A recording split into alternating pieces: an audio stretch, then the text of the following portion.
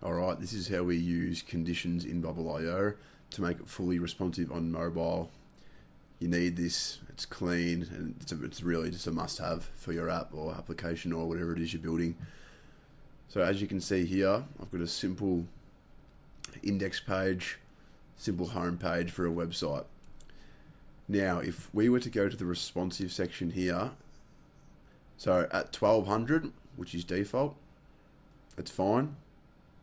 Sorry, 1400. At 1200, it's fine. 992, it's fine. 768, as we can see, it's fine.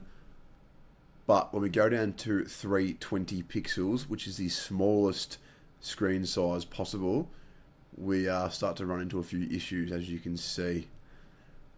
Down at 320 here, if we were actually to view this on a mobile device, we would not be able to see the bit that's cut off, as the minimum width is too high for the element. So on the group, as we can see here, sorry, just refresh. On the group here, you can see that the min width is 496, and the min width on the group that contains the image is also 496. This means that because both these groups have this same minimum width, at a certain pixel, they will collapse on top of each other. So, as you can see here, we go down, we start like this. Once this goes below 992, below 992 is when it stacks vertically on top of each other. 496 plus 496, 992. So that's first things first, is to make sure we have that set on either group. Not the image element itself, but the group holding the image element.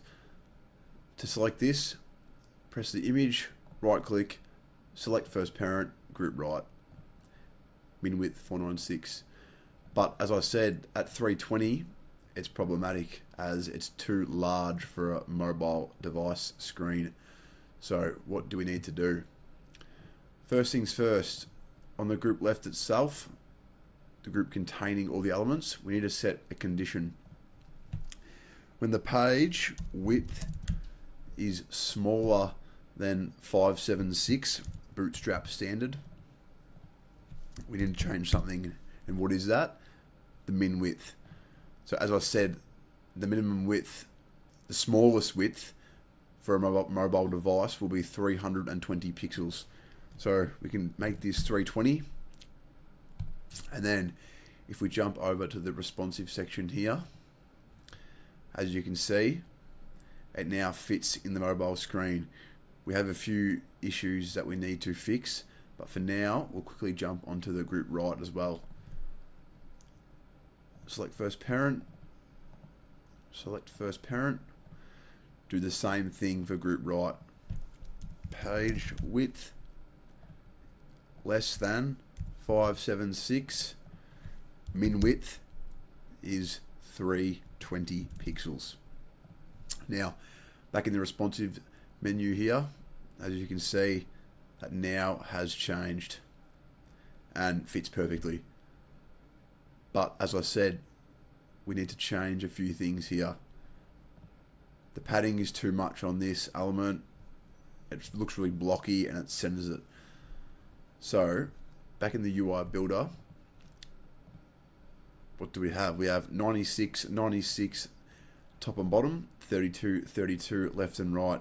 This is Bootstrap standard for desktop, but for mobile, we need to half the left and right and make the top and bottom 64. So, conditional as well. When current page width is less than 576, we already have this condition set, so we can add another property to change when true. So this will be the left padding, the right padding, and the top padding. Right now, 32 and 32. We want to half that to 16 and 16. Top padding 96, Bootstrap standard. For a smaller device, 64. Okay. That is perfect. Back on the responsive now. As you can see, the padding on the left and right is a lot smaller, and the text elements take up a lot more of the screen, which is easier to read on a mobile device. Now, as we scroll down here, the only other thing I'll say is on the group hero itself, we may want to add a condition for the for the current page width is less than. This back arrow means it's less than 576. As I said, Bootstrap standard. We want to change the top padding to 64. Now, once we go back into the responsive menu here, that should be a little bit closer and look a little bit cleaner. As you can see there, not as much gap spacing in between the nav bar and the first column here. 64 for mobile, 96 for desktop. For the left and right paddings, 32 is fine. But as I said, once we break that 576 breakpoint, we need 16 left and right padding and 64 top padding.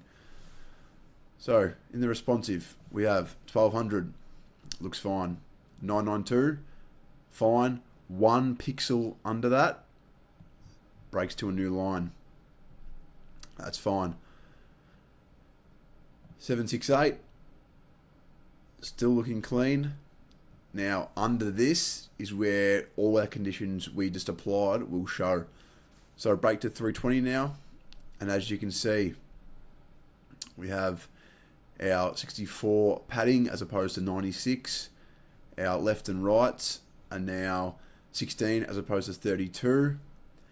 And if we really wanted to, we could change the bottom padding also from 96 to 64. But I don't think we need to in this case, as the image itself is already sitting close enough to our group left. So that is a basic guide on how to use conditions to make your application fully mobile responsive. Conditions are something that you need to get used to, as they are a very big part of app development and use them a lot in Bubble. So the quicker you get used to using them and become familiar with that, the better you will be. Make sure to like, subscribe if you enjoyed this type of content, and I'll see you in the next one. Thank you.